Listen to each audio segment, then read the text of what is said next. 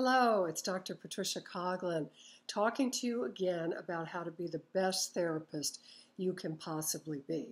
And as I mentioned in a post last week, knowing your why and coming from your why is of crucial importance to doing work of depth and significance that's really gratifying to you, as well as a true contribution to the lives of others.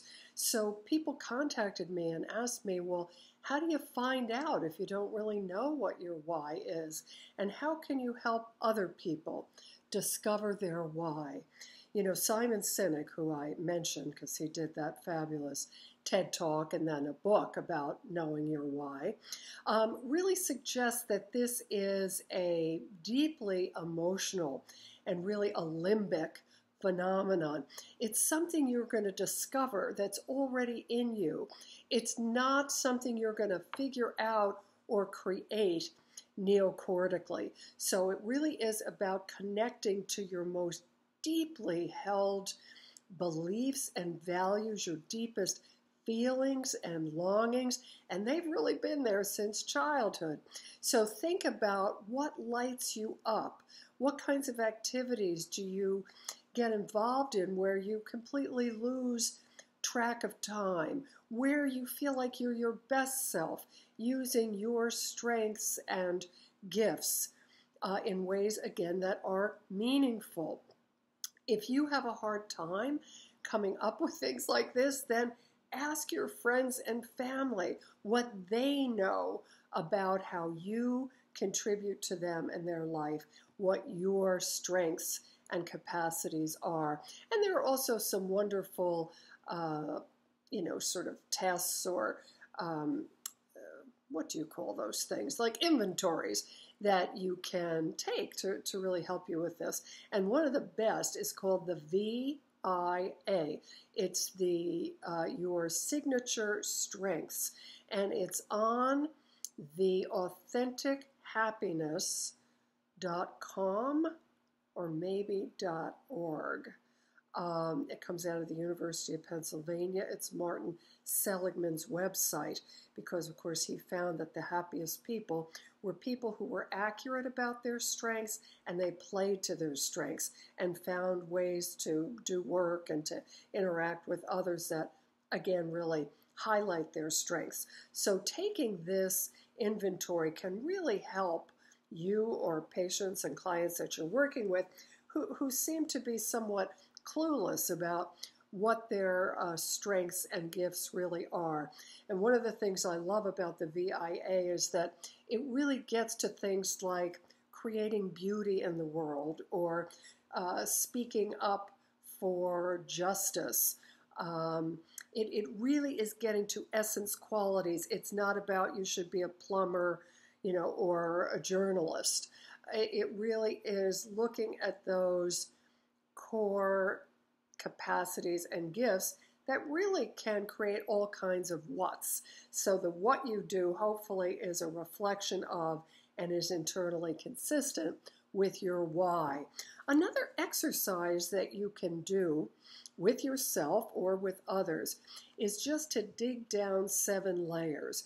So let's say, again, you're a psychologist, a psychotherapist, and you ask yourself, why? Why do I do that? And again, you might start with, I want to help people. Well, why is that important?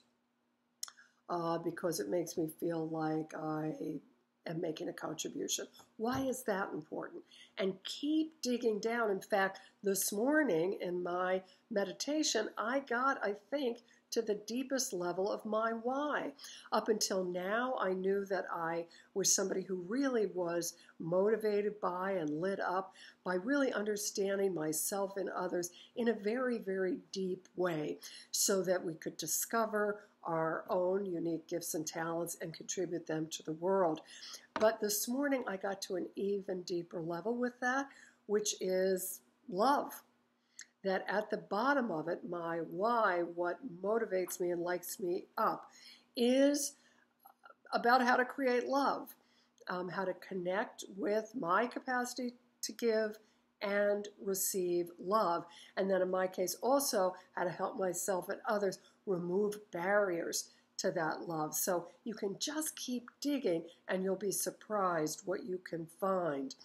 Since again, your why is so fundamental to who you are, and in a way it's always been there, it really is connected to emotion, to felt experience. And so go back to your childhood and think about the greatest pains and struggles and sufferings that you had as a child, as well as your dreams.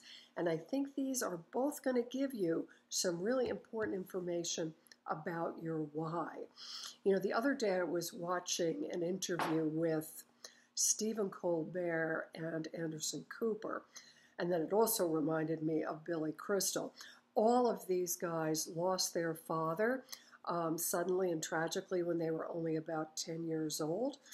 And so in two cases, Stephen Colbert and Billy Crystal, they ended up developing the capacity to be funny and to make their mother laugh in order to bring some joy and, again, laughter back into their lives that, you know, had been quite shattered by this sudden loss.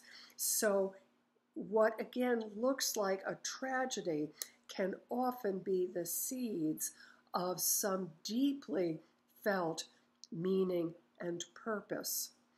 If you also look at what your dreams were for what you wanted to be when you grew up, like at the age of 5 or 10, and then look at, are there ways, you know, there's information in this that you can also use to discover your why. So I've talked in some of my other interviews and posts about some of the difficulties and challenges and struggles I had growing up. My mother had bipolar illness. Of course, we used to call that manic depression. And there's just no doubt that without that experience, I don't think I would be so interested in having such a deep understanding of human beings and what makes them operate and why she behaved the way she did, and also seeing how it impacted me and other members of my family. And it also turns out that I was quite sick as a child and often isolated, either in the hospital or even at home, sort of in a sick room. And while that was painful in many ways, it also gave me the gift of developing a really rich inner life. I mean, I am never bored. I can keep myself very good company. But again, because I didn't have, you know, TV, video games, Netflix, or anything else to distract me or to take me out of myself, I developed a very rich inner life and really value that, and am sure that that's one of the things that helps me be a really good therapist, because I understand myself and others in a very deep way. So when it comes to dreams, I wanted to be a ballerina when I was about 5, and then I wanted to be an astronaut when I was about 10.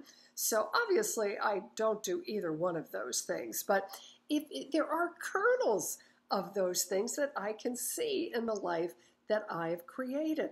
A ballerina, I mean, it's all about self-expression, as well as creating beauty, which is another thing I really love doing in artwork and so on.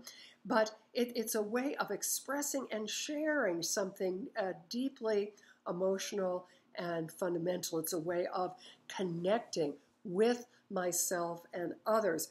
And also to be on stage, which I actually do now, right? I'm on stage sharing knowledge and skill that I'm passionate about, and it helps me connect to others. So there's that seed from childhood.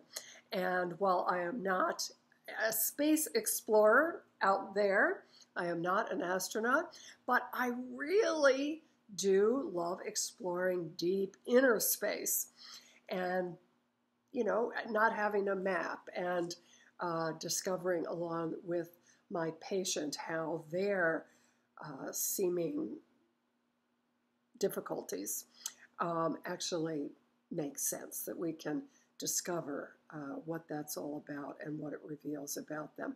So I hope these tips can help you and your patients begin to get clear about that why you're here. And when you do, then they'll see all kinds of hows to express that. And the what you do is simply the result. It's simply the product. And so that gives you lots of flexibility.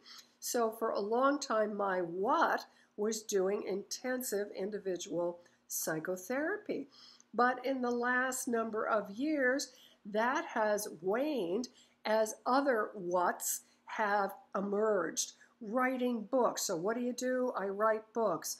I speak, I teach, I train the next generation of therapists. And now I have a YouTube channel and I'm sharing that way. So you can see, you can have all different kinds of whats that can emerge from your why. And again, it gives you a lot of flexibility and ways to keep growing and expanding in creative ways. So I'd love to hear how this is helping you, what you're discovering about your why, and if you have other tips for how to get clear about your why and how to help your patients do so. Thanks. Bye-bye.